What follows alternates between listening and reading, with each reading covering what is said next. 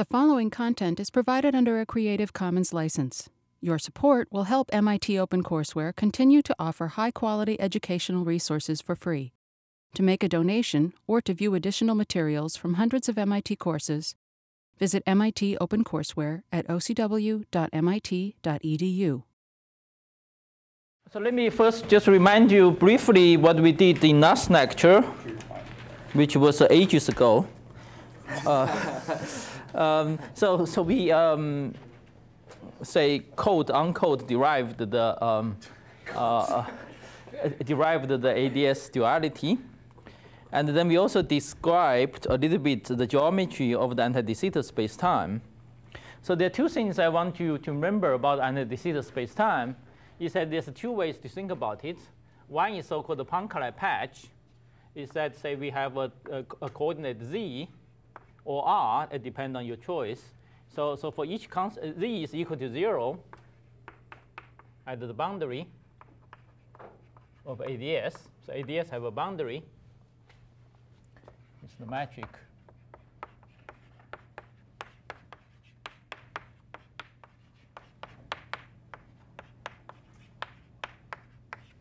R square. So z goes from 0 to infinity, and z equal to, at z equal to 0, the overall prefect blows up.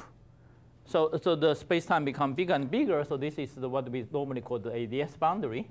And then when z becomes bigger, then you go to the interior. And then at each constant z, the spacetime is foliated by a Minkowski space, say a d-dimensional Minkowski space. So this gives you an AdS d plus 1. Okay, so this gives you an AdS d plus 1. And so for each z slice is an AdS space. So this is so-called the Poincare patch. And another way to think about AdS is so-called the global AdS. In the global AdS is just essentially a solid in the cylinder. And there's a time direction, which we call tau. And then there's a radial direction we call rho. And then there's some angular direction.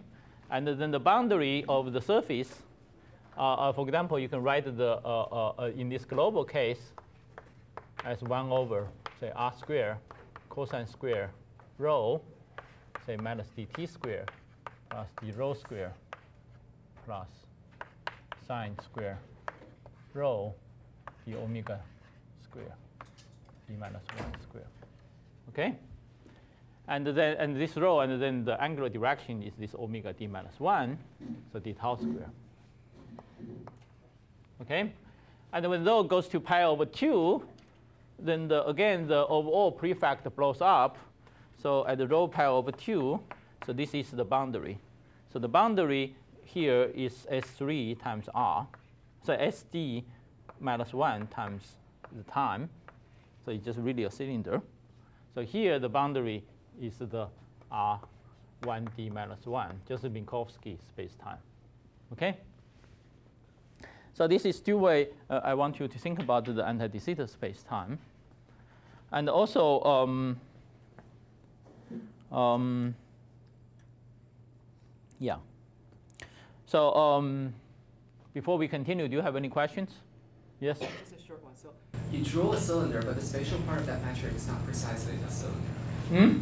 But, I mean, the spatial part of the metric is not precisely. You mean the boundary? No, I mean the sine square rotary, the cylinder. Oh, I'm just saying the topology. I'm saying the topology is a solid cylinder. Yeah, the topology is a solid cylinder. Yeah. Any other questions? Okay, good. So, so also let me remind you this original definition of the anti-de Sitter spacetime. So anti-de Sitter spacetime can also be defined as a anti-de Sitter spacetime can also be defined as a hyperboloid.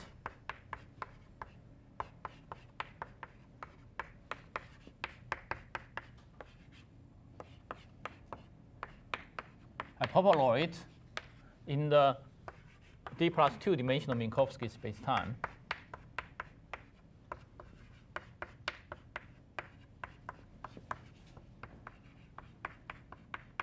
Okay, so this is the AdS d plus 1 can also be defined as hyperboloid in the d plus 2 dimensional Minkowski space-time with 2 time.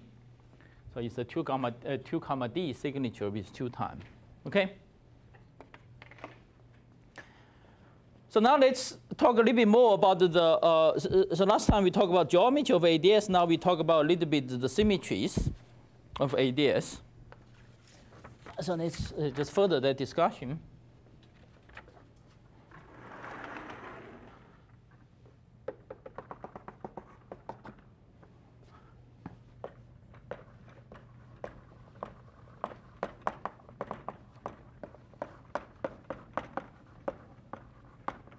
So d plus 1 dimensional AdS and had de Sitter space-time.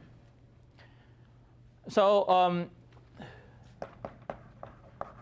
so I assume all of you are familiar with the concept called isometry.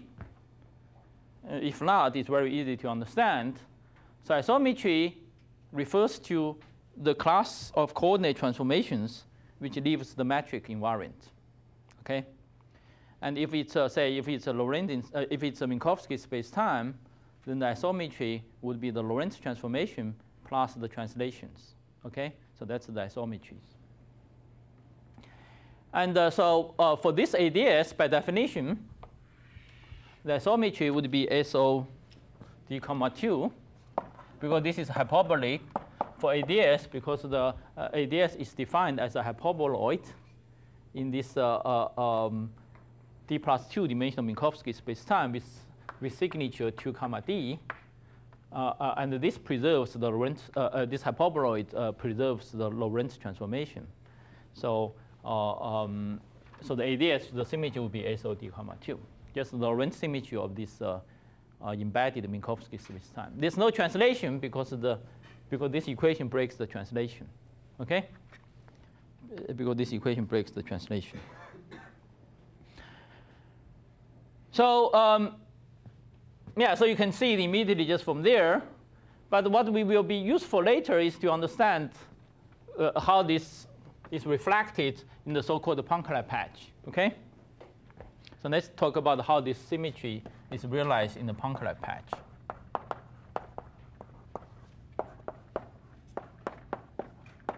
Which I will use these z coordinates. So first, there are translations, which we can translate, say, x mu to some constant. So by x mu, I always refer to, using these Poincare coordinates, the x mu, I always refer to t and the vector x. Okay, so this is the. So first, obviously, there's a translation in the t and x direction because nothing depends on t and x. And then there's also Lorentz transformation in the x direction.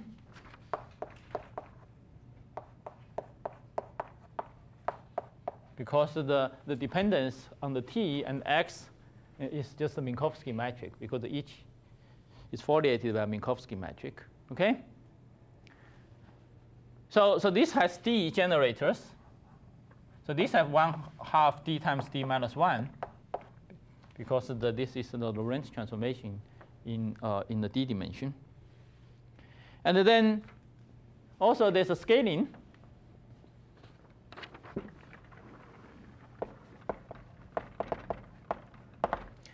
So this that metric is invariant under such a scaling.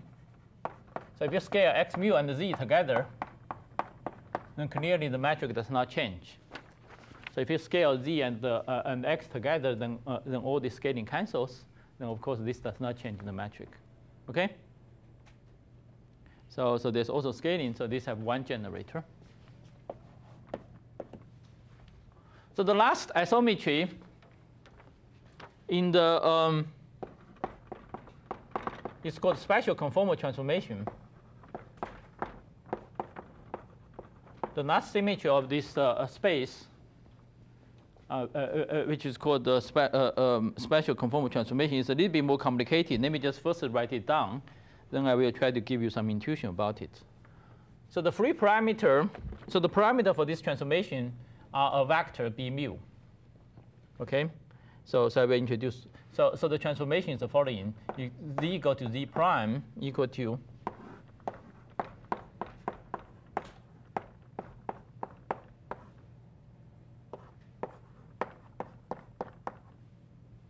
and x mu goes to x mu prime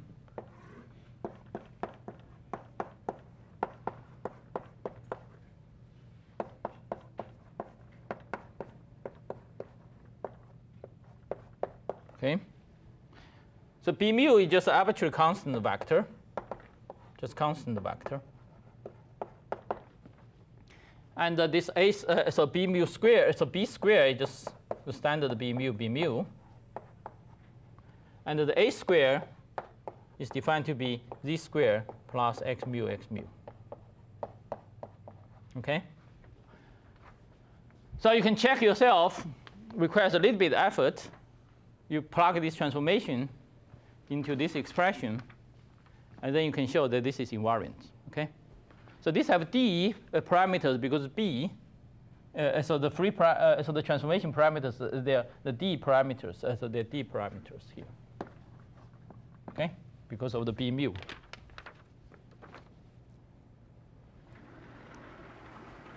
So this transformation can be understood in a slightly easier way, as follows.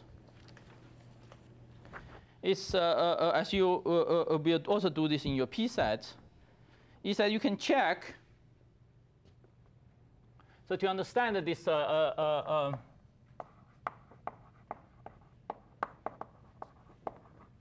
spatial conformal transformation, so I call it SCT. First, you can check the following is isometry, something we call the inversion.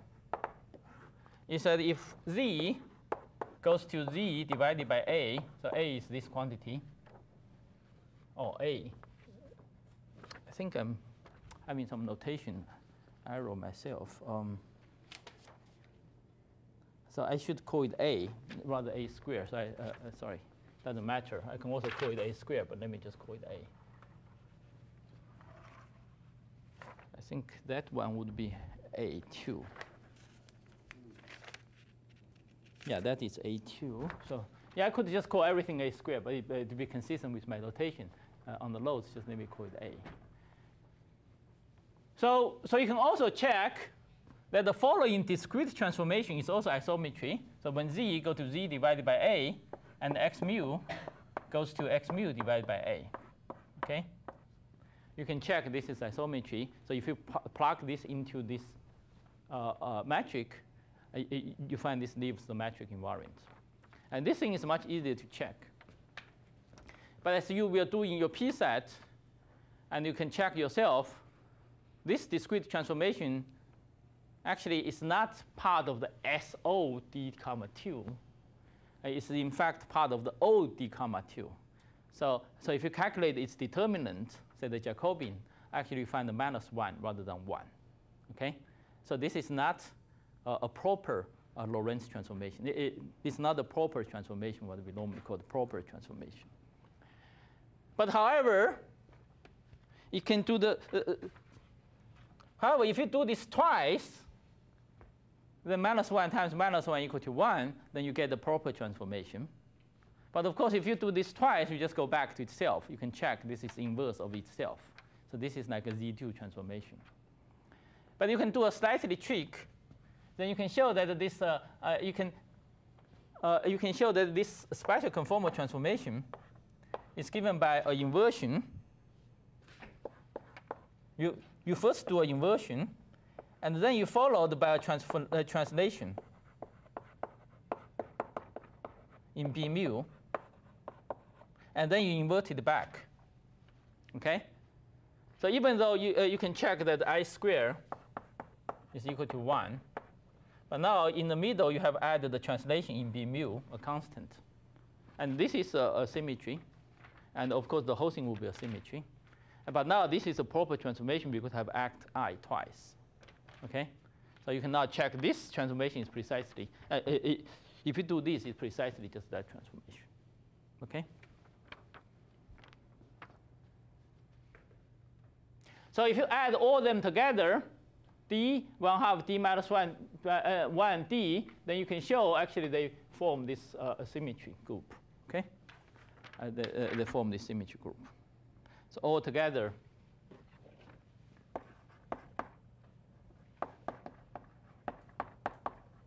you have d plus 1/2 d times d minus 1 plus 1 plus d, then that gives you 1/2 d. You can check yourself that 1/2 d plus 1 and d plus 2, which is precisely the number generated for that one. Okay? Yes? So the total here, the dimension is d plus 1. Yeah. But why, like even translation, it only has a d-dimensional invariant? No, because this depends on z, so the translation in z is not invariant. Okay. Yeah, so that's Because this depends on z. Yeah. So if you translate z, this is not the isometry, and the metric changes. So only the translation in t and x is the symmetry. Yeah. So that's why we only do the translation x mu. I have a question. The inversion is isometry. Yeah. Yes. Okay. So by inversion, as you said, it is not in the SOD2. Yeah. Right. So that means the symmetry, isometry group is bigger than SO. Yeah. Yeah. It's the standard story. You have a O. You can have a O symmetry. There's a discrete part which is O. When you transformation, you change the Jacobian, whether your Jacobian is 1 or minus 1.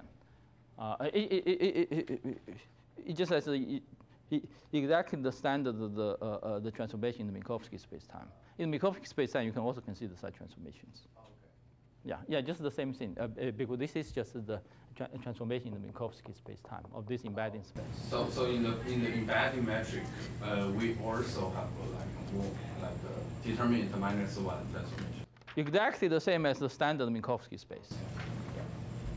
The discrete part just like a parallel. No, it depends. In the order dimension, in the 3 plus 1 dimension, just the parity. That's right. In the 2 plus 1 dimension, if you invert all directions, then it's not right. So Yes. Is there an easy way to see the spatial conformal symmetry of the system? Is there an easy way to see the symmetry from the metric? Yeah, you just plug this in. Well, I mean, how do you know that there is such symmetry, complicated symmetries? No, let me just say another way to understand is to do this one.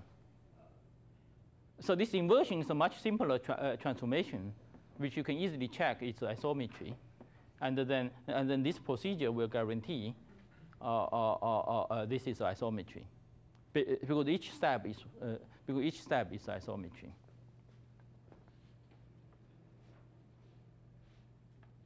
Good. Okay, so after talking about so that concludes our very quick review about the geometry and properties of anti-de Sitter space-time. Maybe one more quick question. So since you said the isometry is bigger than SOD2, why you only concern on the SOD? No, it's the same thing. In Minkowski space, we can also separate the discrete transformations and consider the continuous part. Yeah, it's just exactly the same thing. Yeah. Certainly here we can consider the inversion too. It's just here I'm considering the part which connect to the identity.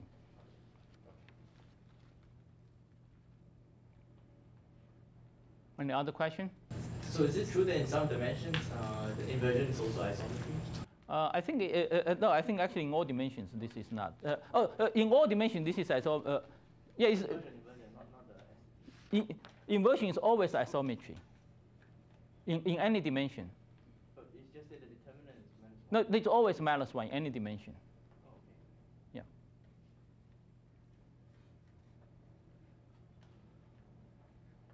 Other questions? Good.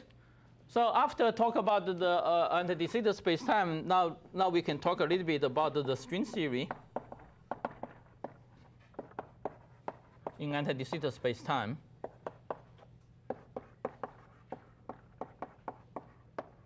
Okay, we can talk about string theory.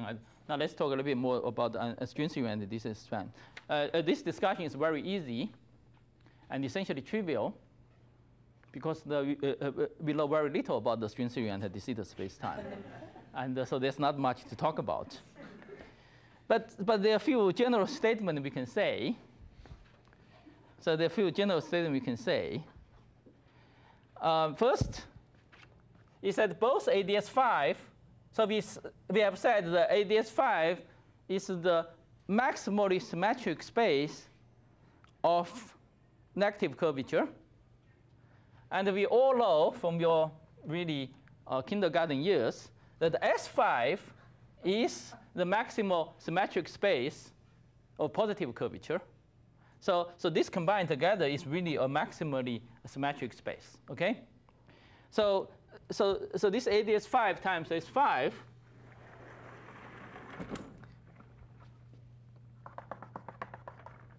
AdS5 times S5 is a homogeneous space. Homogeneous space-time, maximally symmetric homogeneous space-time. So whatever string theory in this space, so this space doesn't. So the only scale in this space is the curvature radius, and which is the same everywhere. Okay, it's homogeneous is the same everywhere. So essentially R. So this R would be just a single parameter to characterize the curvature of this space-time. So single number which characterize the curvature of the space-time. So if the space is not homogeneous, then you have to specify which place, which curvature, etc. But this is a maximally symmetric space, homogeneous. So single number captures the curvature everywhere. So that means that in string theory on this space-time, it's really just characterized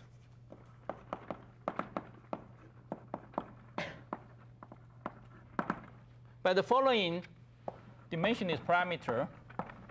So alpha prime divided by r squared.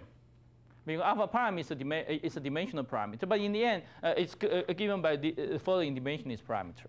And only for any physical process can only this dimensionless parameter goes in, not separate of them, because there's no other scales. R is the only scale, and alpha prime is the only other scale. And so for any physics, the only dimensional parameter can come in is this one. And of course, there's another dimensionless parameter. It's the GS. It's what we call the string coupling. So essentially, the theory is specified by these two parameters. Okay? Two parameters. And depending on what you want, you can also construct the Newton constant. The Newton constant can be expressed in terms of GS and alpha prime.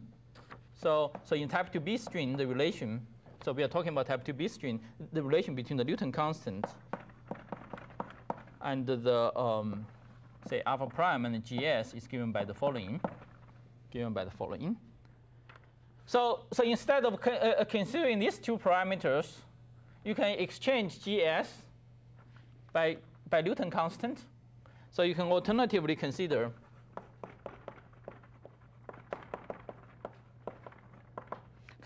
say Gn to the r to the power 8, or alpha prime to the r squared, okay? Or just characterized by these two dimensionless numbers. Up to your choice. Sometimes this is more convenient, and sometimes this is more convenient. So if you talk about string theory, work with the string theory path integral, etc., then this is more convenient. But if you think about the gravity, then the Newton constant appears naturally, and then this becomes more natural. Okay. So the fact that the theory is controlled by these two dimensionless parameters. But the R is the constant R. Yeah, same R. It's just the curvature radius of the space-time.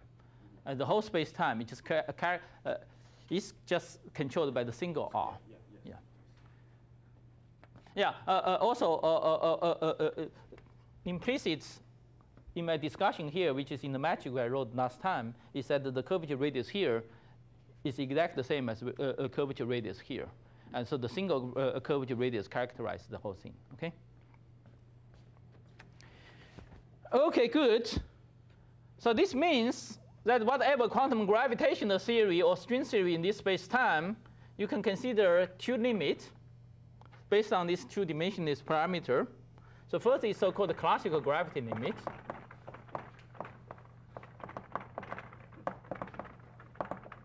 So this is a limit which the string coupling goes to 0. So that means, remember the string coupling controls the loop corrections over the strings. And also essentially it's the fluctuation of the space-time. And so the string coupling is 0. And also the alpha prime divided by r squared goes to 0. Okay? So this alpha prime divided by r squared goes to 0. So this can be considered as a point particle limit. Because alpha prime essentially characterizes the size of a string. And when the size of the string is much smaller than the curvature radius, and then essentially it's a point particle limit. So this is the standard classical gravity limit. So in this regime, we have classical gravity, and you cannot tell that those particles are strings. They're just like ordinary particles. Okay? So similarly, so G string to 0 can also be considered as the limit, the Newton constant go to 0. It's the same thing. Okay? Same thing. And so in this regime, you get the classical gravity, and more specifically, in our case, we get type 2b supergravity, which we briefly mentioned before. So there's another regime. It's called the classical string limit.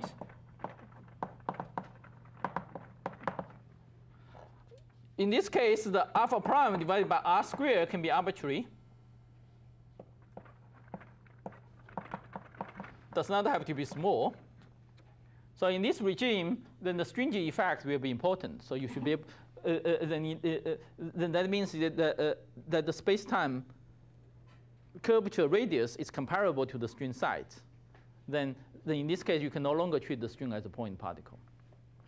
But we still take G string goes to 0. So that means that the quantum fluctuation is small. The space-time quantum fluctuation is small.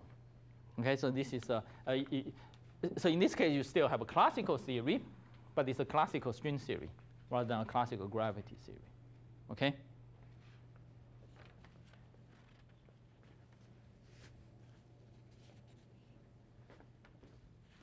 Any questions regarding this? So there's another something else. So there's one feature in this space-time. So this is altogether 10-dimensional space-time.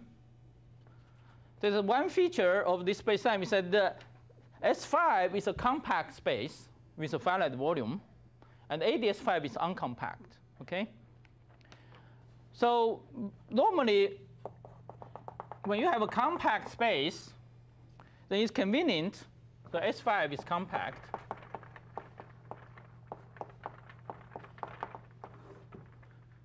So it's actually convenient in such a situation to express whatever, say, 10-dimensional fields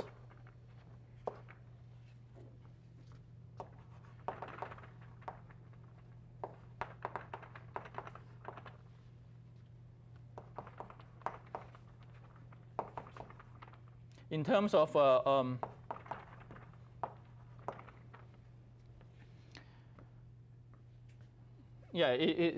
maybe to not express, to expand.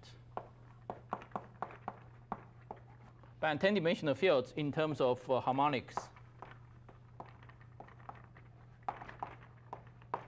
in S5, okay? Because there's a discrete set of harmonics on S5, you can always expand some 10-dimensional field on it. So for example, if you have a scalar field, so suppose if you have a 10-dimensional scalar field, say we have x mu we have Z, so this is AdS 5 part, and then let me call it omega 5, which is S5 part. Then you can always say you can expand the scalar field in terms of spherical harmonics on S5.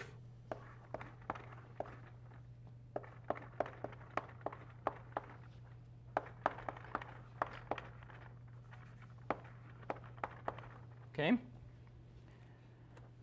Then what you get is you get a tower of field in AdS 5.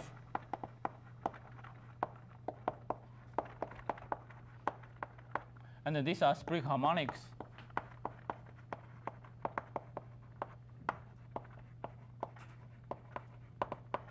in S5. Okay.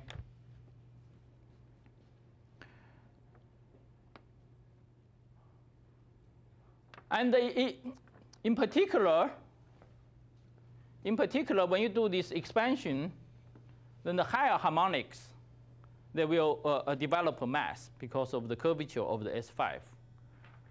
Say the lowest mode will be independent, say, of the coordinate on the S5, but the higher mode will depend on the coordinate on S5.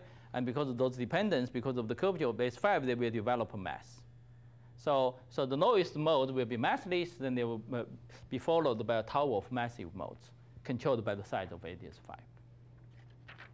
Okay? So you can do this for any field, and in particular the metric. So when you do this, essentially only the massless graviton in 5 dimensions will mediate long-range, say, gravitational interactions in AdS 5. So essentially, so the gravity, so at the long distance, the gravity is essentially 5-dimensional. Okay.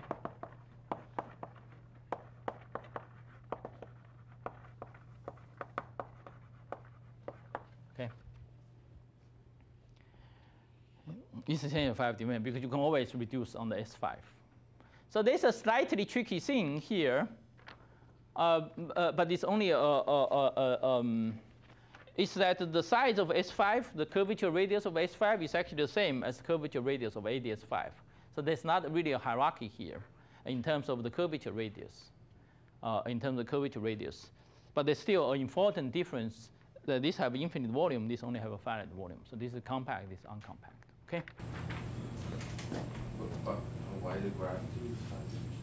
But why the gravity doesn't exist in S5?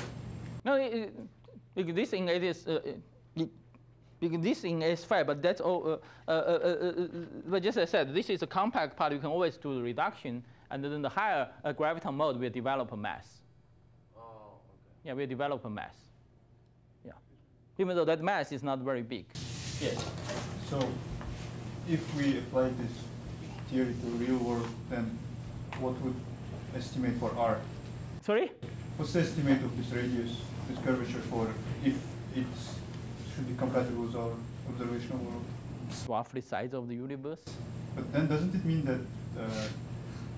that we only should worry about the mass of this compact mode? Yeah. Only on distances much longer than R? Yeah. I'm just saying, at a very large distance, essentially it's 5-dimensional. But it's still, you can talk about the distance scale, etc. But here, R is the only scale. Doesn't matter how large is R. Everything is measured against R. R provided your units. Yes, but when we talk about distances shorter than R, then... Yeah, if you talk about a distance shorter than R, it doesn't matter. It's like a 10-dimensional. It's like a 10-dimensional world. But the AdS is uncompact. You can go at large distances you want. I'm just saying the story is slightly tricky because they have the same curvature radius. But I'm trying to describe it in the spirit. And also mathematically, you can always, because S5 is uncompact, you can always do dimension reduction on it. And this provides a convenient way to organize fields in terms of 5-dimensional fields.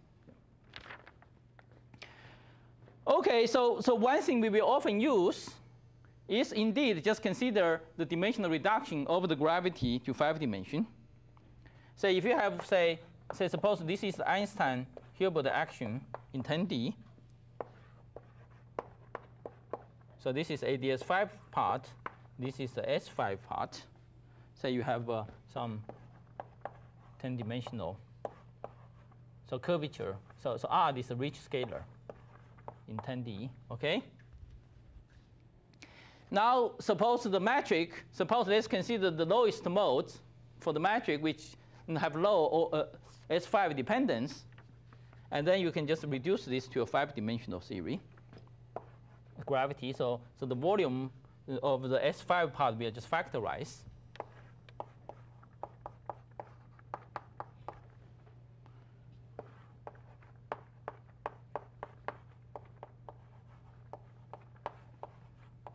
Then you have a 5-dimensional scalar. Okay?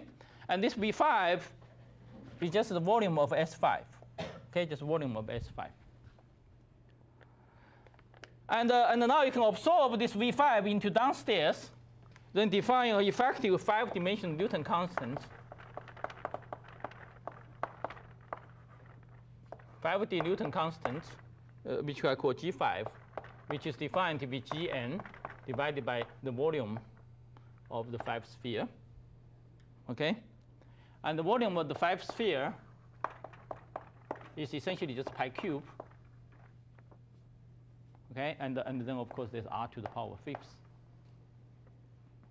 So this is a quantity we will often use. Okay?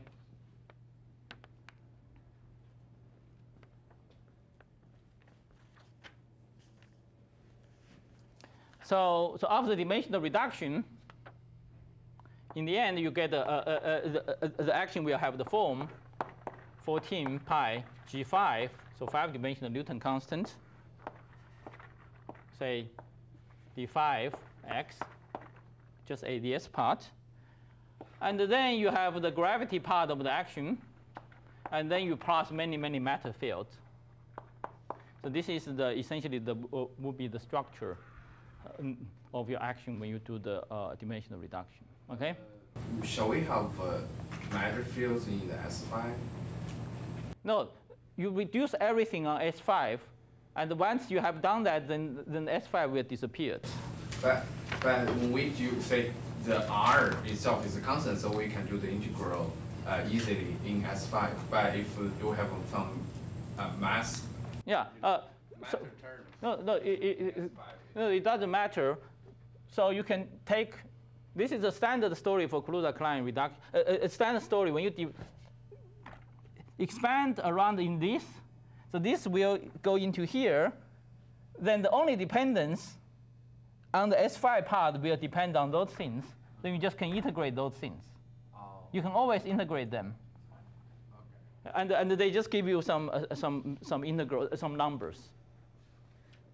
They will just give you some numbers, and in the end, you can always write the action in terms of 5-dimensional action. But that solution is the classical solution for the Klein-Golden equation. No. This is not a classical solution. I'm just doing an expansion. It's just like doing a Fourier transform. This is just expand in terms in some basis. No, I have not done anything. This is just a mathematical rewriting. Mm-hmm. Okay. Yes. So if we insert that expression for G Newton into the effective, don't we have that this G5 is like G squared alpha to the 4th divided R to the 5th? Why can't we reduce it to this alpha over R squared combination? Sorry. We express G5 in terms of GS and alpha prime. Yeah. And radius. Why don't it look like only combinations of R prime over R squared and GS? Sorry, I don't understand what you're asking. No, G5 is a dimensional parameter. 5-dimensional Newton constant have dimension 3. So whatever dimension here, some of the dimension there will be compensated by R5, but you always have 3 dimension left. So this is a so this dimension 3 number. Yeah. Any other questions?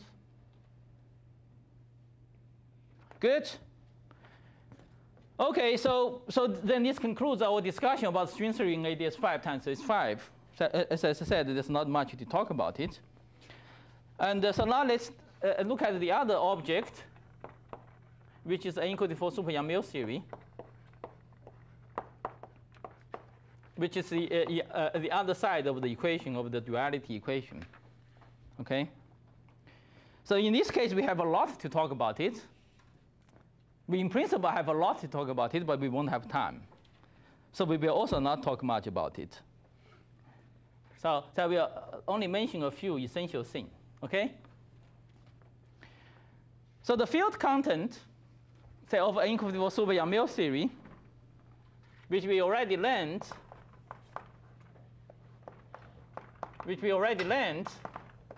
from the low energy theory on the D3 brane, is that you should have a gauge field, and then you have a 6 scalar field corresponding to 6 transverse direction over the D3 brane. Okay, you have 6 scalar fields. And then when you include the supersymmetry, etc., when you in the superstring, then they're actually also the massless fermions. So this is 3 plus 1 dimension. Okay, so this is 3 plus 1 dimension. So in 3 plus 1 dimension, you can represent the fermions conveniently by 2 components. For example, 2 component wild fermions. Then it turns out that there are 4 such wild fermions. So A will go to 1, 2, 4. So alpha is a spinor indices, and A just label different spinors. So altogether, you have 4 spinors. Okay. And so this is essentially the field content of the incompatible super Yang-Mills theory. So we will not worry about the fermions. So, but I'm just mentioning here for completeness. So if you have a UN gauge theory, say for the ND3 brane, then all this field is in the joint representation. Joint representation of UN. In other words, each of them is an n by n matrix. It's n by n Hermitian matrix. Okay.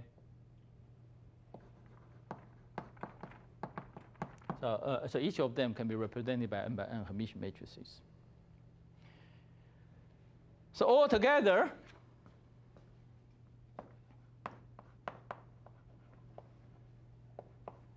So let me not write it. Let me just say it in words. So altogether, you have 8 on shell. You have 8 bosonic degrees freedom, because for the photon, you have 2. For photon, you have 2 on shell degrees freedom, and here 6 scalar field, you have 8 on shell degrees freedom. And for the fermion, you can also count that the 4 wild spinors actually have 8 on shell degrees freedom. So altogether, you have 8 n square, because each of them is an n by n matrix. So you have 8 n square, say, on shell bosonic degrees freedom, and 8 n square fermionic on shell degrees freedom. Okay. For the why we have 8 fermi? We have 8 fermi? No, we have 4 fermions, but each fermion have some spinor components. Oh, okay. Yeah. Where is the number coming from? Sorry? Why is it 4 fermions? That comes from a calculation. This I cannot explain here. This I can only quote this fact. It just if you work out the theory on the D3 brane, turns out there's 4 wild fermions. Yeah. Which we did not go through that because we did not do superstring. Yeah. So this comes from the fact that we're dealing with supersymmetric theory? Yeah, it's come from the supersymmetry. Yeah, come from string theory. Superstring theory. So in our discussion, we only discussed the bosonic part. We did not, we never had time to discuss fermionic part, etc. So let me now mention one important point, which I think I hope is self-obvious, self-evident to you, is that this UN, actually there's a U1 which decouples. Which U1 decouples, just actually, let me just write down the Yang-Mills theory first. So let me write down the Yang-Mills theory first. So you can write down the Yang-Mills theory, which we actually wrote it down before. The boson, let me only write down the bosonic part. Bosonic part. So essentially, just given by Yang-Mills coupling, trace.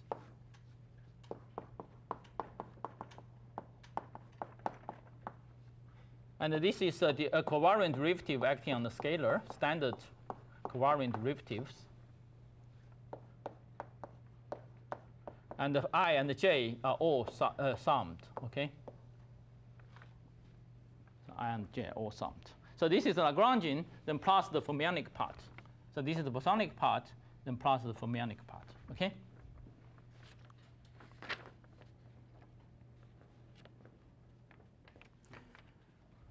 Yes? Are fermions coupled to phi fields? Yeah, they're all coupled. They're all coupled. How do they couple? It's standard Yukawa coupling.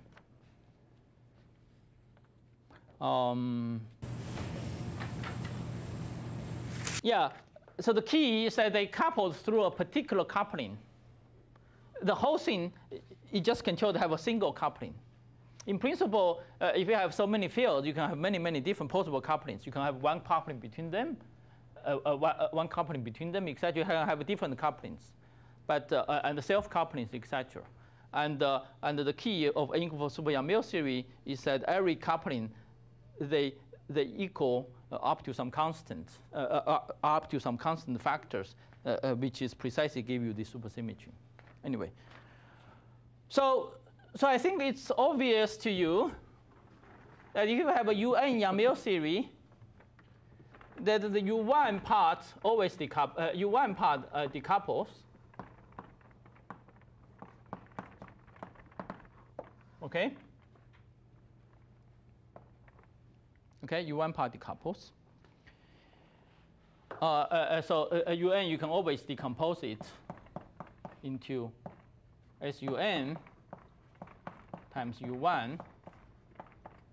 And the U1 part corresponding to, so each field is n by n matrix. And the U1 part is the part which is proportional to the identity matrix. And the SUN part is the part which are which is given by n by n a traceless matrix. And so the U1 part is proportional to the identity matrix. So, but you can immediately see from here, anything which is proportional to the identity matrix, all the commutators will vanish. Okay? So essentially, U1 part is a free theory. So U1 part is a free theory.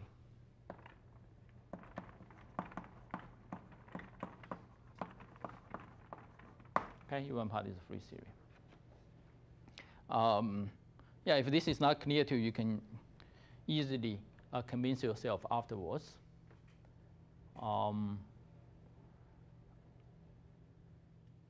And this is also physically clear from the point of view thinking that this is coming from the D branes. Coming from the D brane, you have essentially have n D brane together. And this Yang-Mills theory essentially describes the low energy dynamics of the D branes, so how all these n D branes interact with each other. But no matter how complicated they interact with each other, there's always a center of mass motion. Does not depend on their internal structure. And that center of mass motion essentially is just this U1. And that center of mass motion always decouple. Okay? So U1 decouples. And you can also check from here U1 decouples. Okay? Good?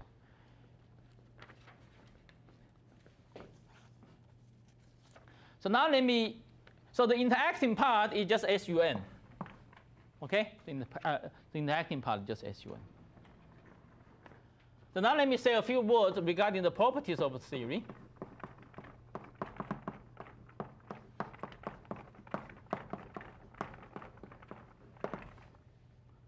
So first is that this theory has n equal to 4 supersymmetry.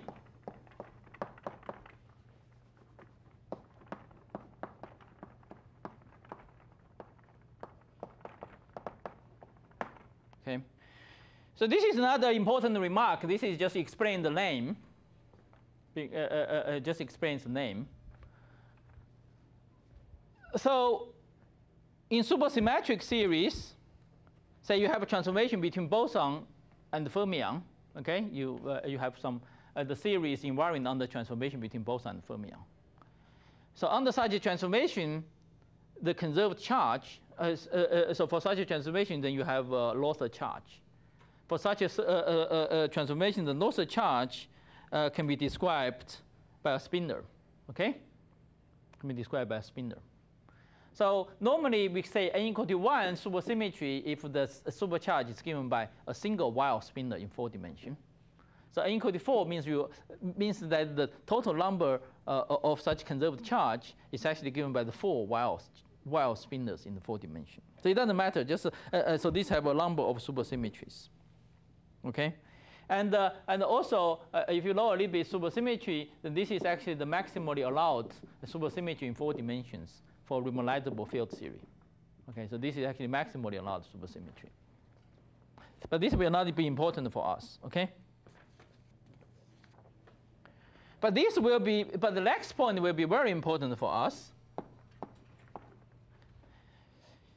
Is that because of this series so symmetric that this so G Yang-Mills coupling, its dimension is classically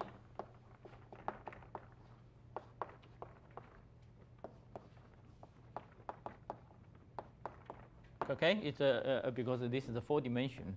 The Yang-Mills coupling dimension is classically. And the same thing with our own QCD. Our own QCD coupling dimension is classically. But quantum mechanically, then the coupling actually changes with the scale, okay, because of the quantum corrections, etc. So generic coupling changes with scale. But n equal to 4 super Yang-Mills series is special. That this Yang-Mills coupling does not change with the scale, even at the quantum level. So at the quantum level, this remains a dimensionless coupling. So using the technical term, for those of you who have studied the Yang-Mills theory, is that the beta function at the quantum mechanical level, the beta function for G Yang-Mills is actually 0. That you can, which means you can really treat this G Yang-Mills as a parameter, as a dimensionless parameter.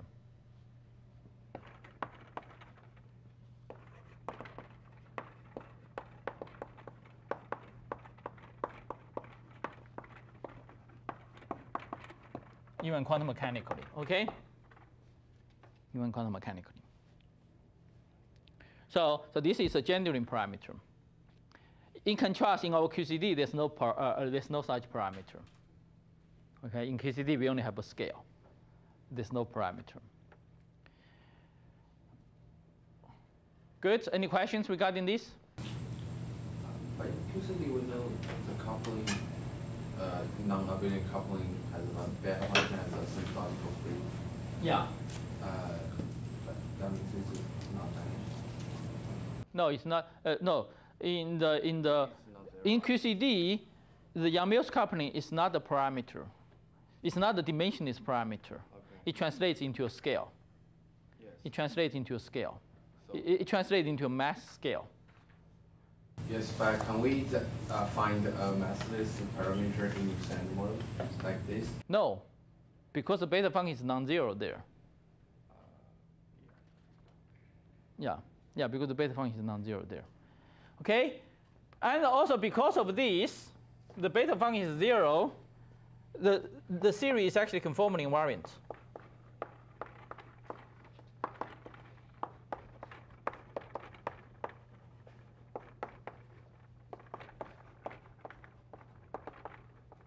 Series is actually conformally invariant. Okay, so which we normally call, say, it's a conformal field theory. We call it a CFT. Okay.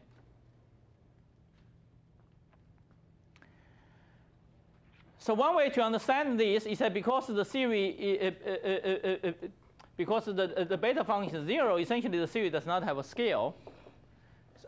So series classically scale invariant, quantum mechanically remains scale invariant. And then you can show that it actually is a little bit more general, it's conformally invariant. So let me say a little bit about the, so are people familiar with the concept of the conformally invariant or conformal? No? Okay. Yeah, so let me say a few words about the conformal. So conformal invariant means that the series is invariant under the conformal transformations. Okay. So let me say a few words on the conformal transformations. So conformal transformations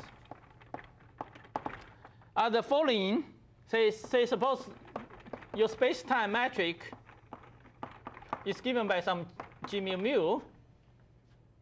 So the conformal transformations are those coordinate transformations. Okay, you go from x to x prime. So that under such a transformation, your metric, the transform of the metric, is related to the original one only by an overall scale factor. Okay? Only by an overall scale factor. So if lambda is equal to 1, then this is what we called earlier isometry, which leave the metric invariant, would be isometry. And if you leave the metric invariant up to your overall scale factor, then this is called the conformal transformation. Okay? And for the Minkowski spacetime, for Minkowski spacetime, actually I can just even use this thing here. Yeah, maybe let me. Yeah, let me erase here.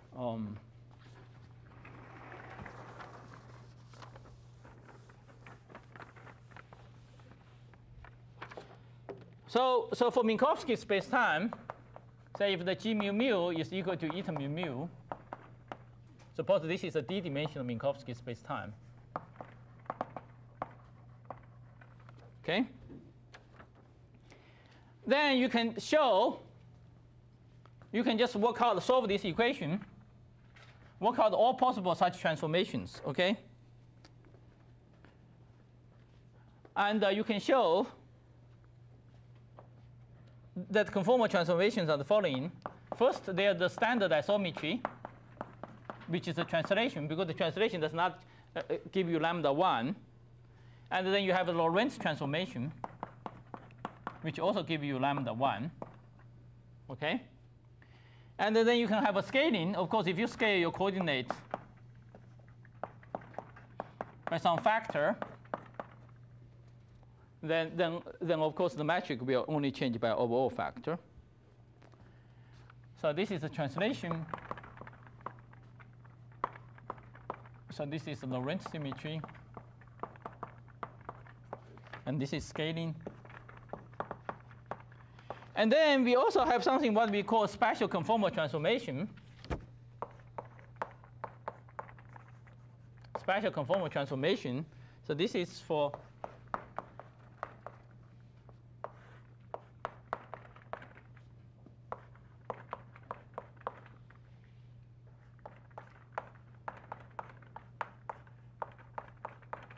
okay, and the B again is some constant parameter. Okay. And also for the discrete transformation, also you can have a discrete. Also you can have a discrete transformation inversion. You said x prime mu equal to x mu divided by x squared. Okay. So these are all the transformations in general dimension which leave your metric invariant, leave the Minkowski metric invariant up to overall factor. And the conformal invariant theory is a theory which is in those transformations. Okay. And so obviously a Yamel theory are always invariant on the translation and the Lorentz transformation. But when the beta function is 0, the system does not have a scale, then it's invariant on the scaling. But typically, in general, 4-dimensional theory, any theory invariant on the scaling is also invariant under the spatial conformal transformations. So actually, the integral super Yamel theory is actually a conformal theory. Okay, conformal invariant theory.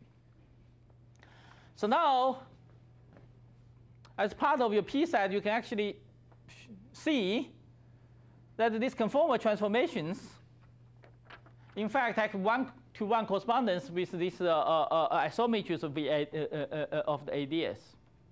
Okay? And this, we will see later, this is an important part of the relation between the AdS. This is an important part of this duality relation, is that their symmetry have to be the same. Okay? So you compare the two, you can see that indeed they 1-to-1 correspond to each other.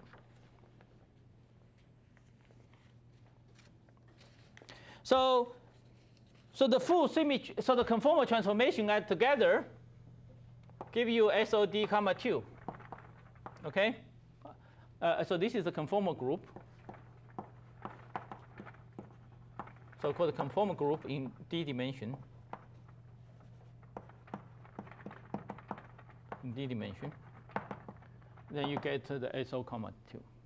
Okay?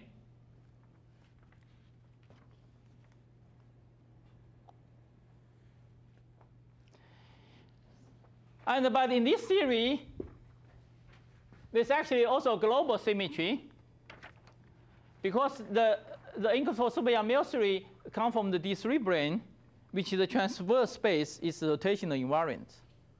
So there's actually a SO6 symmetry rotates different phi i's.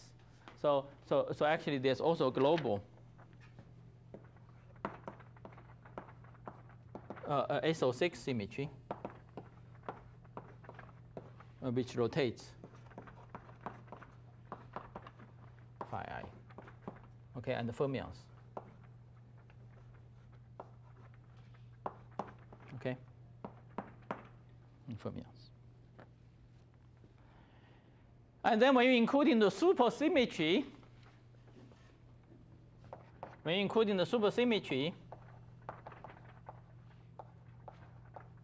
then you get a huge symmetry group. It's normally called the superconformal symmetry. Anyway, let me just write some notation down. It doesn't matter. So if you include the symmetry, the full symmetry group is what we normally call. So this is the supergroup. So SU2, 2, 4. Doesn't matter.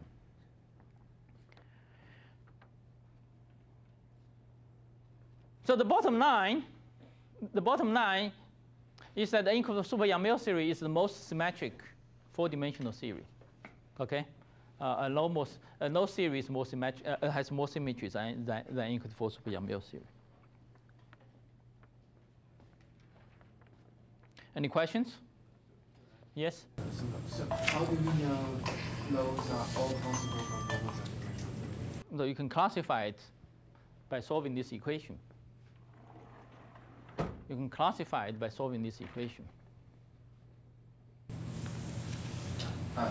What's 2 to 4 reference? This is just a notation. Yeah. Any other questions? So I can say a few words about the conformal field series. But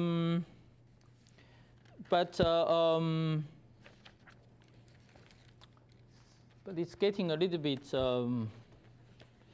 late, and I want to talk about other things. So let me just say it in words. And then you can try to read it in other places.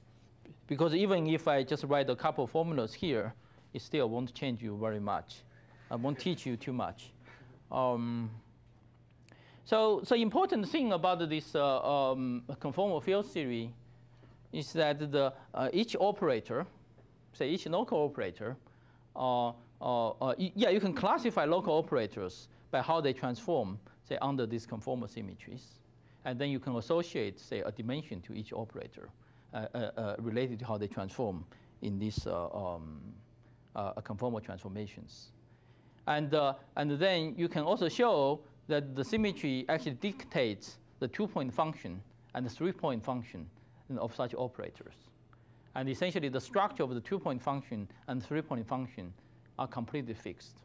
Okay, and but not higher point function, but only 2 and 3-point functions. Yeah, so that's essentially it. Not much known.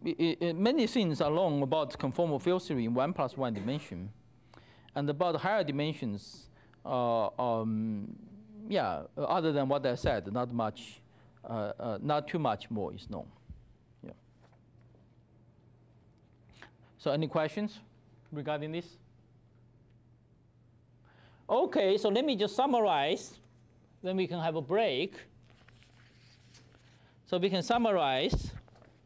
So let me just summarize what we have done so far. And also with the important refinement.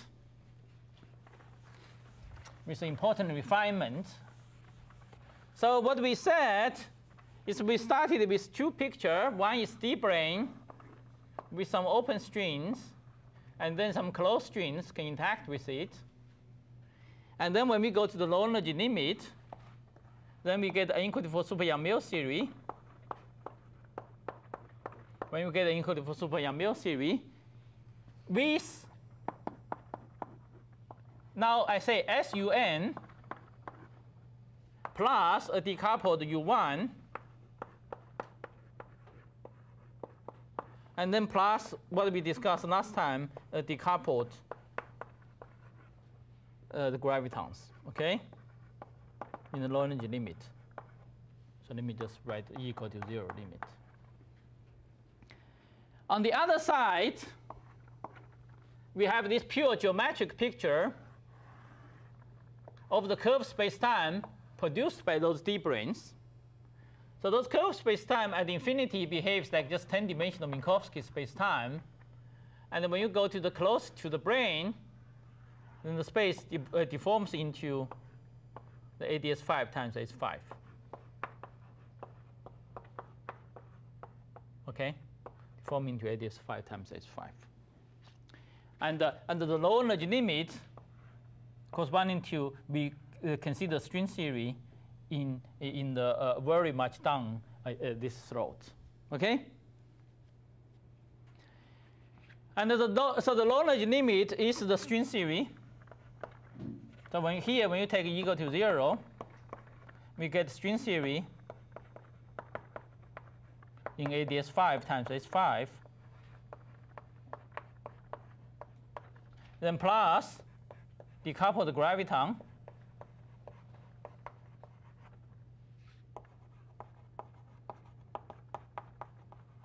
here also,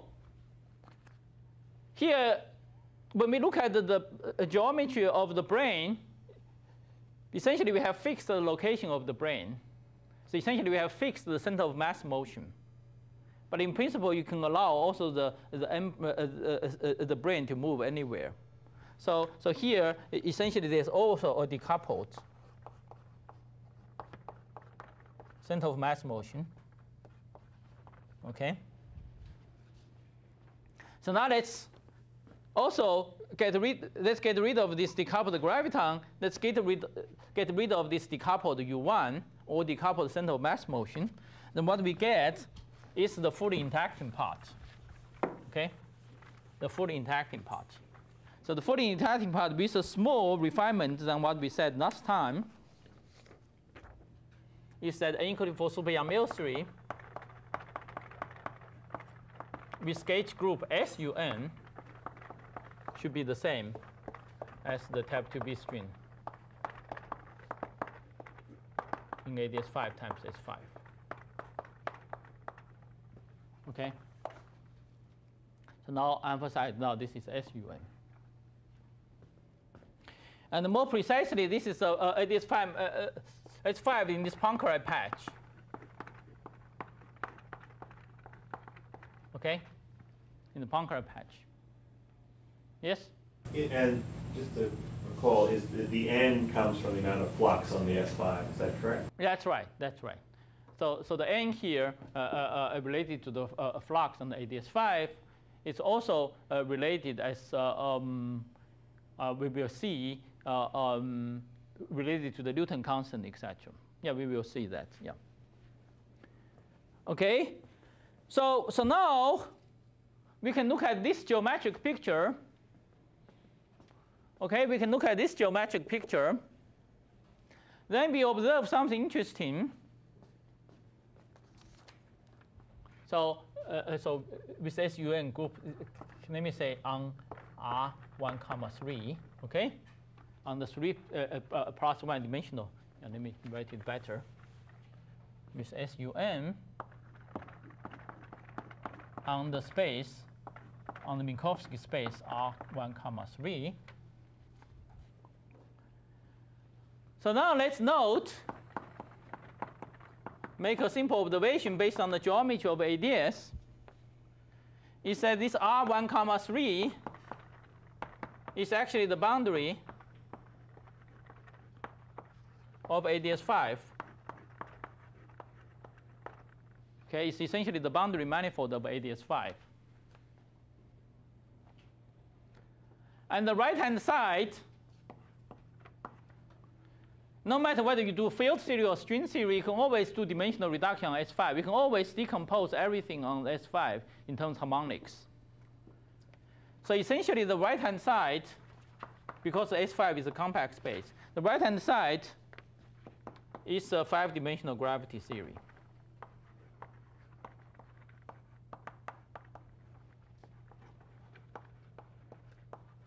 Okay? So we actually now here see a 5-dimensional gravity theory now lives on, now is equivalent to a 4-dimensional theory lives on its boundary. Okay?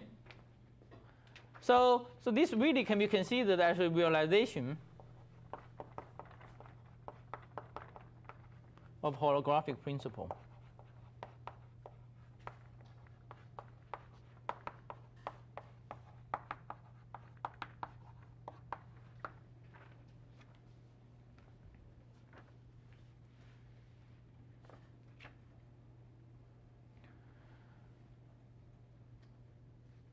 So actually, there are 2 ways to think about it. One way is to think from this. One way.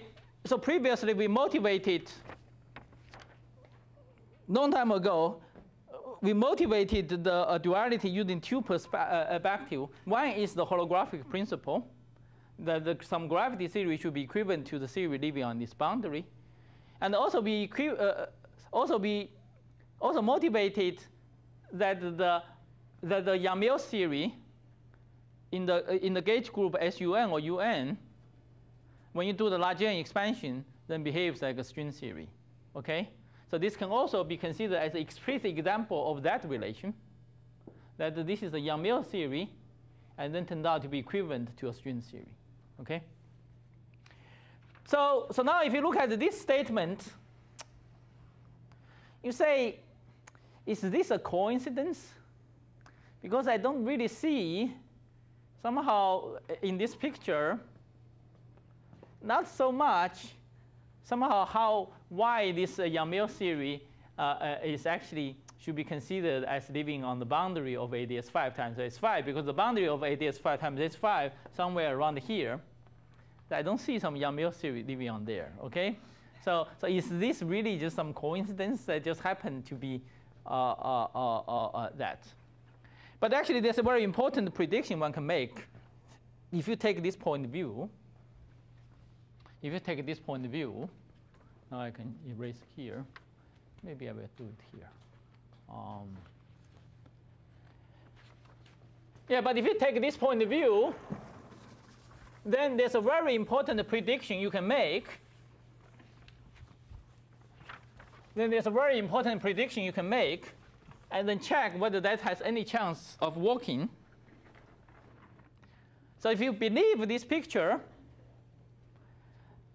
then we can have a non-trivial prediction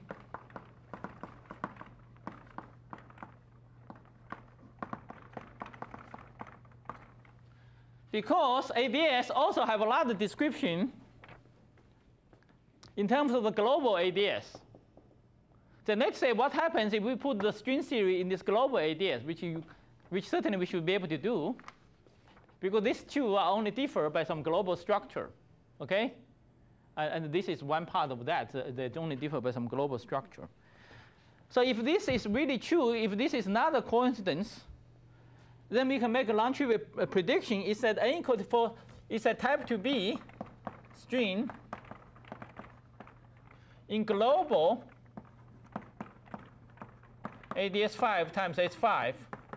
So now the AdS5 we take to be the global, to take to be the cylinder,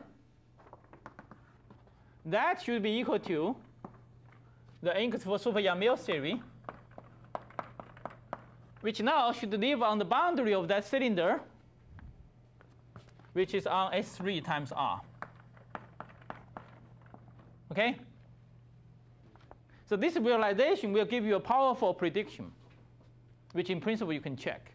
Okay? And of course, if this is a coincidence, then there's no reason why this to be true. Because from the brain point of view, we cannot really do the sphere. Okay? Why is that necessary? Oh. So any questions about this? One question is that, so when we derive the right-hand picture, we impose that there is some charge on the deep brain. But in the left-hand side, it seems that we never require some charge on the deep brain. No. The charge is just reflected in the open string dynamics. Okay. So by in the right-hand side, we don't have the charge. No, you essentially have a charge, but in that description, you don't need to introduce that charge. Whatever charge. If we impose charge, the left-hand side will never be changed. No. Just left-hand side, you just talk about strings. You don't talk about whatever charge. The charge is a gravity description. The charge don't even arise in this picture. I just have some strings, there's some open strings, there's some closed strings, they interact with each other. Okay. And this picture goes to low energy, it will appear as a charge of the super Yang-Mills theory. No. This goes to low energy, just super Yang-Mills theory. Yeah. Good. Any other questions? Yes? Is this true? Yeah, this is true. Okay. And yeah, so that means this is not a fantasy. Yeah, this tells us this is a fantasy. This is actually a powerful realization. This is a powerful realization. Yeah. So let me, before conclude, let me just quickly mention something just in terms of semantics. So I always say type 2B string in AdS5 times S5. So you may ask, does this make sense to say such things? Because if we think this is really as a quantum gravitational theory, say if you have a finite string coupling, then everything fluctuates. And then why we specify a rigid space-time here, okay? Why we specify a rigid space-time here? So the way you should understand the statement is the following. Is that indeed, if you say consider the finite G Newton and finite G string, then the space-time can fluctuate a lot. Typically will deviate from AdS5 to AdS5. But this AdS5 times AdS5 specifies is a asymptotic geometry of AdS. Okay, it's a asymptotic geometry. It's the geometry of AdS very far away near the boundary.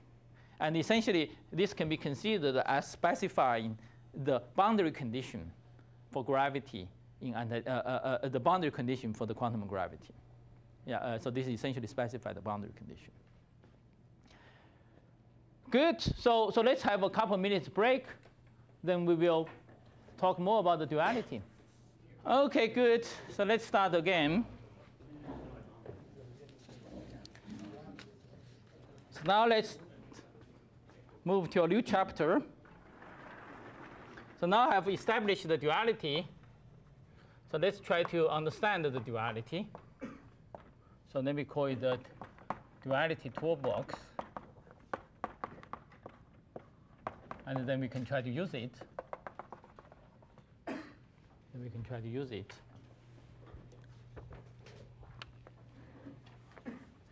So first let me say some general aspect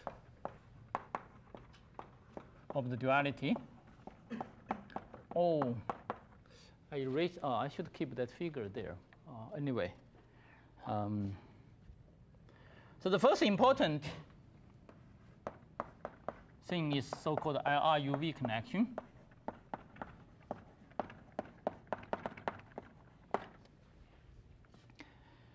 So here we see the equivalence, say from the AdS5 gravity. So we have some AdS5 gravity to go to an for super Yang-Mills series in d equal to 4. So from this direction, we may consider as a realization of the holographic principle. Okay? We can consider this direction as a holographic principle. And then you may ask, from the field perspective, if we think from this angle, why somehow this description of the field theory have one more dimension? So this is a 4-dimensional theory. This is a 5-dimensional theory. Okay? What does this extra dimension does? What does this x dimension do? Okay? How do we understand from the field theory perspective somehow this increase of 1 dimension? Okay? So the answer turns out, the answer is actually very simple. And it's already nice in the way, the answer is already in the way which we take the low energy limit. Okay? So remember when we take the low energy limit, so let me draw this figure again. In the gravity side, and this is going to r goes to 0. Okay? So by studying the redshift due to the curved space-time, we show that if you want to go to low energies, then you want to go to smaller and smaller r. Okay?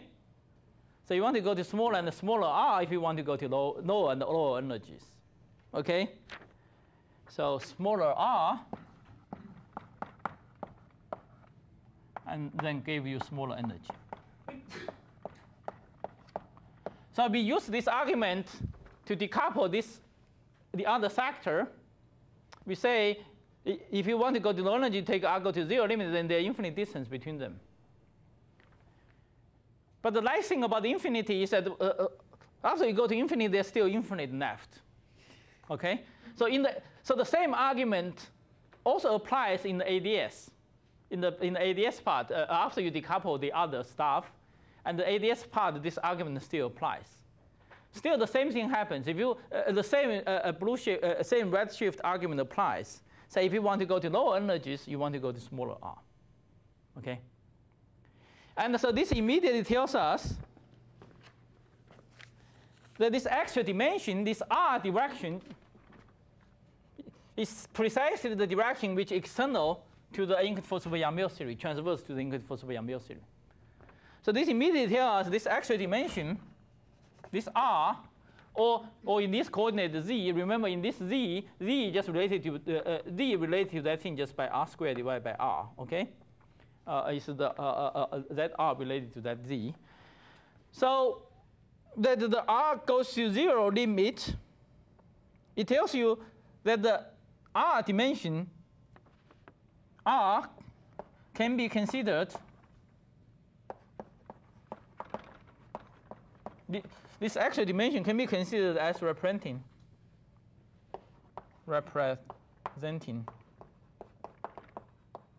the energy scale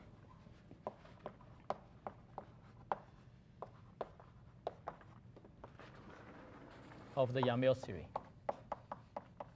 Okay? Or the energy scale of the boundary series. Say if you want to go to low energy, you go down farther slope. Okay? This is a very, very important point.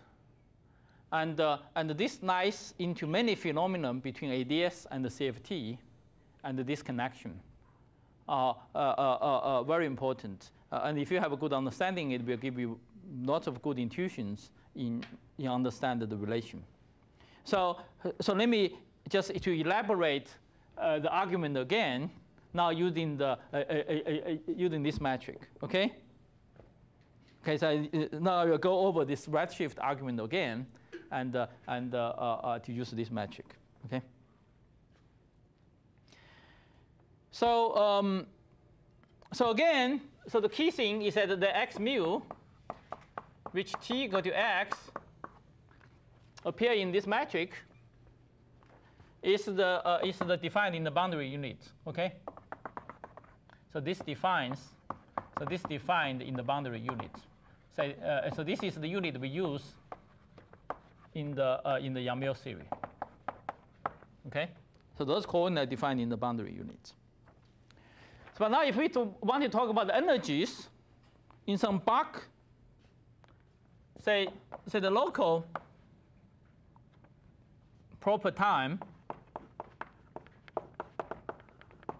and the length and the total proper length at some z, okay, so at some location z in the Bach is related by the standard relation, which we can read from there. You say d tau should be equal to r. So this local proper time should be equal to r divided by z dt, and the dl, so the local length scale, should be a proper length should be related rz times dx. Okay. Okay, just because of this, you can just read it from here. Locally, you can always write this as a Minkowski matrix in d+1 dimension, and then for the local observer, and this is the local time, local proper time, local proper length. Okay, and then this tells you, then you can easily invert this relation.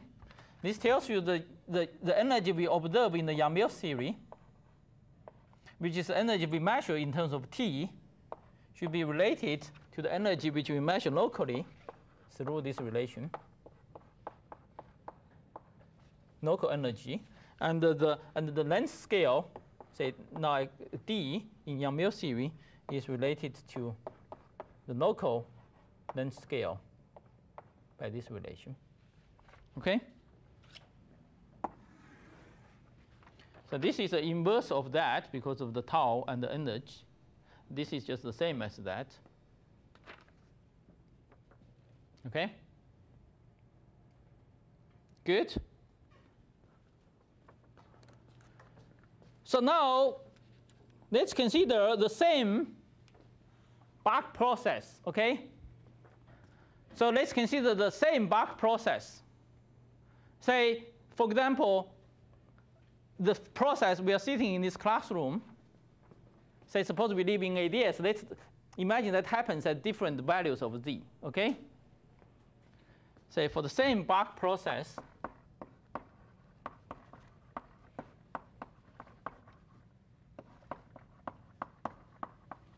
at different z,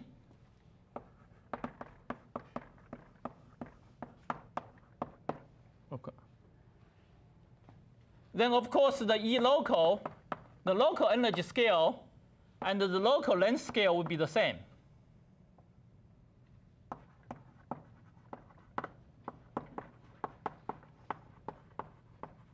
Okay, so if we consider the different process at different z, the same physical process at different z, in terms of local observers, it's the same.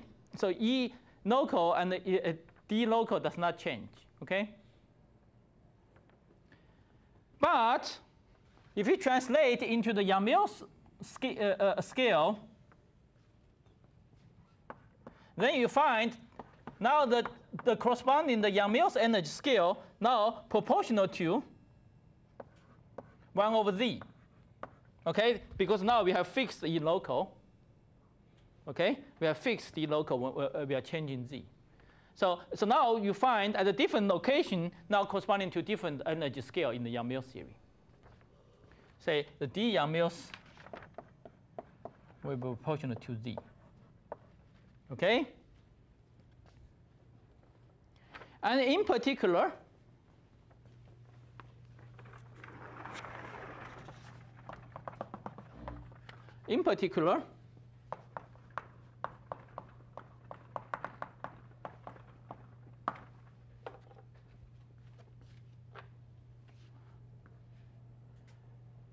for the same process, as z equal to 0,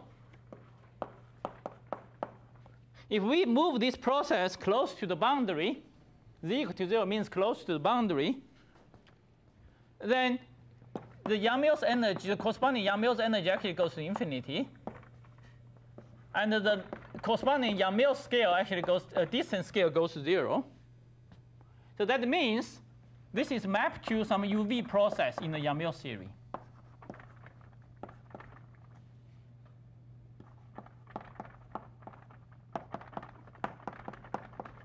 Okay?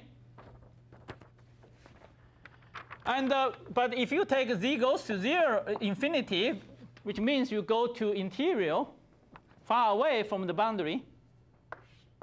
So you go to infinity, far away from the boundary, go to interior. Then this E Yang-Mills, then the corresponding Yang-Mills energy scale will go to 0.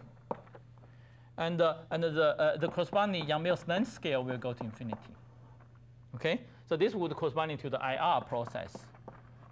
So this will be a low energy process and a large distance in the Yang-Mills theory. So that will correspond to the IR process in the Yang-Mills. Okay? And this, so normally if you think about the perspective from AdS point of view,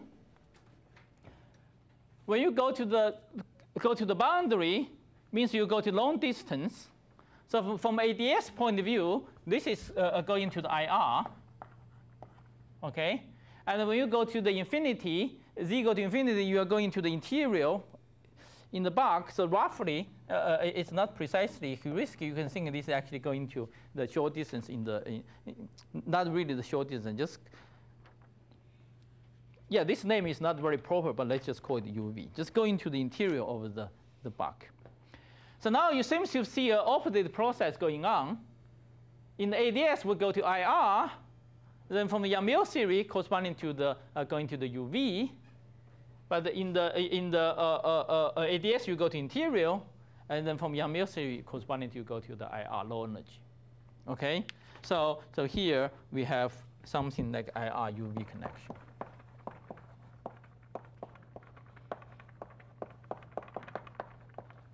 Okay? In particular, yeah, I already said in particular ones. So but I don't have other words. So in particular, if you really consider the typical gravity process, okay? So if you consider the typical gravity process, so not consider string theory, just consider gravity. Typical gravity process, say classical gravity processes. Then essentially the curvature radius it defines your scale, okay? So that means that the typical gravity processes, the E local is of order 1 of the curvature scale. And the typical length scale in the box you consider is also the curvature radius. So in these cases, if you plug this into this relation, then you can see that for the typical Bach process, you can really identify the E Yang-Mills essentially just with the radial direction. Okay, because this product will be 1. This product will be of order 1. And then you can really just identify the Z, the inverse Z with the Yang-Mills energy. Okay? So let me just say this in a little bit slightly in the picture. Yeah, maybe I do it here, or maybe just do it here. So think about this in the picture. So suppose this is the boundary. So this is the picture. This is the picture which on the back page of the class. It said if you consider some process here which we draw a cow, which I don't know how to draw a cow here, and at some distance, say here, some value of z here, and a similar process at some other value of z, then the corresponding boundary image of them, so this will correspond to a bigger guy, and this guy will correspond to a slightly small guy. Okay, Yeah, I hope you understand the picture. Yes, the further away, the same process in the interior, they corresponding to a process with a larger distance and the lower energy from the field theory perspective. Okay? From field theory perspective.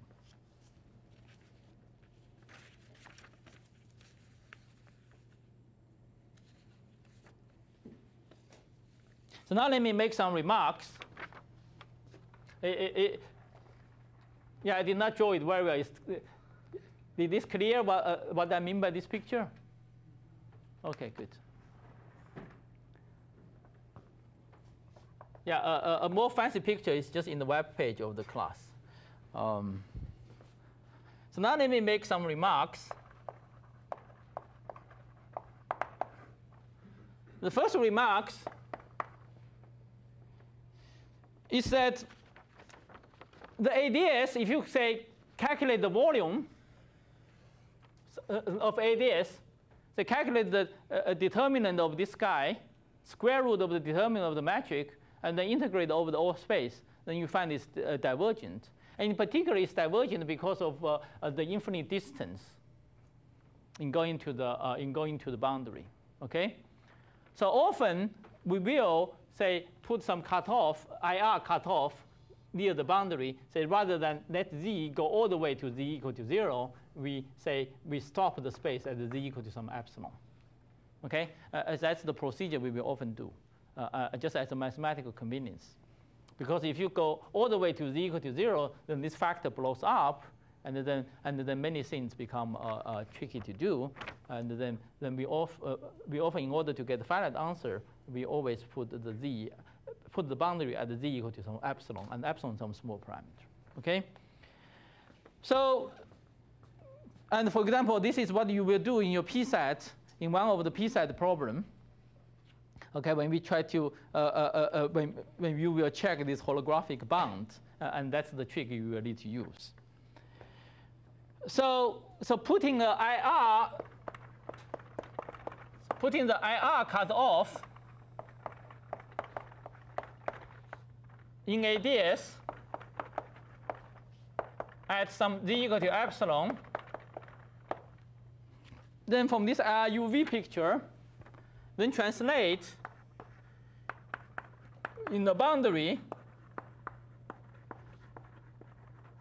In the boundary, we introduce a short distance cutoff or UV cutoff.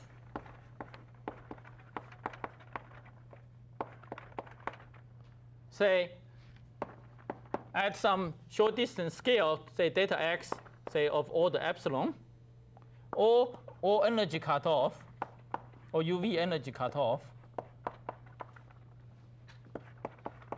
at say energy, say of order 1 over epsilon. Okay? Order 1 epsilon. So this is just a lateral.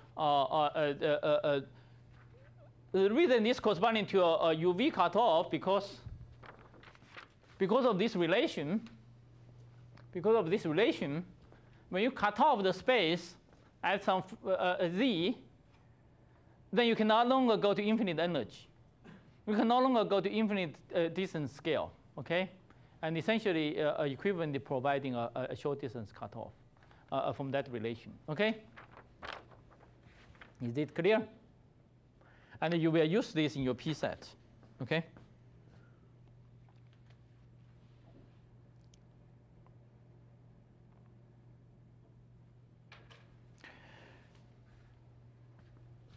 So the second remark is that here we are considering, so include for Mill theory, as we said, it's a conformal theory, or it's a scale invariant theory. A feature for scale invariant theory is that there's no scale. There's no scale means you can have arbitrary low energy excitations. Okay?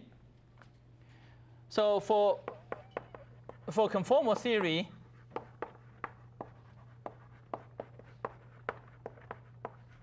say in R1, 3, there exists, because of the scale invariance, there exist arbitrary low energy excitations.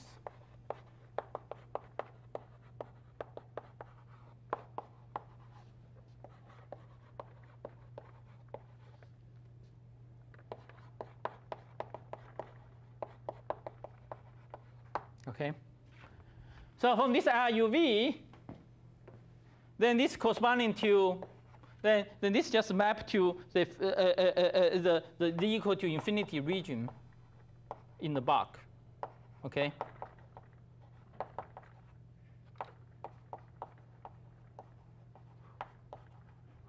Okay.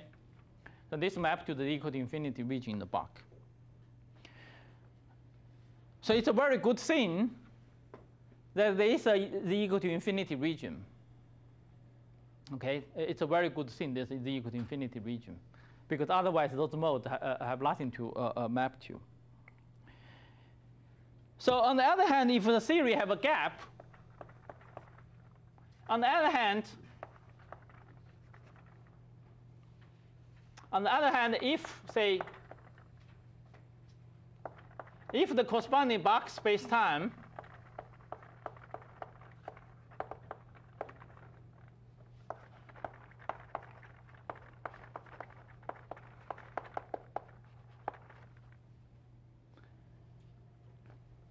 say end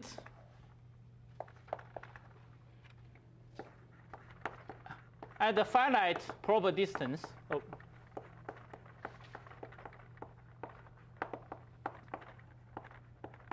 Okay, so important thing is the following. So let's take any point here. Take any point here. So this is some reference scale. Say choose it as a reference scale in the field theory. Yeah, because of this UV-IR connection. So now we want to consider arbitrary low energy scale compared to this scale. Then what you want to do? Then you go to z equal to infinity. And this, what is actually hidden here, when you do this argument, is actually the proper distance going to z equal to infinity is infinite. And because when you do this proper distance, essentially there's infinite proper distance in go to z equal to infinity. And then you can go to infinite low energy scales. Okay? But now if you look at the global AdS, then take some interior point, then actually you can easily check when you go to the most interior point is just rho equal to 0, okay? And that is finite proper distance away. So in some sense, the space-time ends at the finite proper distance in the radial direction, okay? In this case, if you apply this will tell you that the theory cannot have arbitrary low energy excitations, okay? Is this clear?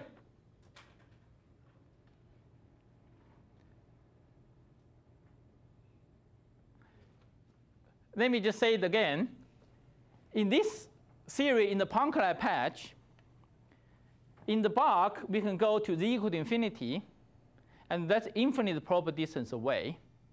And using this UV-IR argument, that translates to the infinite low energy process in the field theory. But now let's consider what's happening in the global AdS. Just from the geometry, we see something dramatic happens.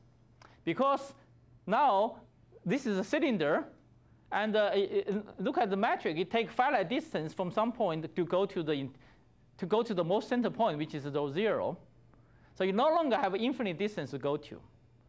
So if this argument is consistent, then this must be due to a theory without arbitrary low energy excitations. Okay? Without arbitrary low energy excitations. But this is indeed the case, because according to what I erased just before we break, we say for the gravity theory in the global AdS, that should be due to a Yang-Mills theory on the boundary of here, which is S times R.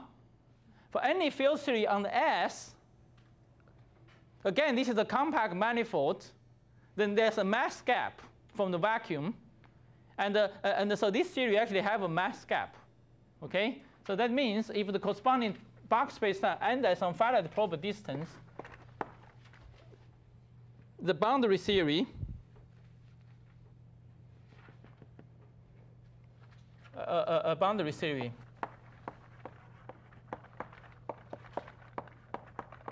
must have a mass gap.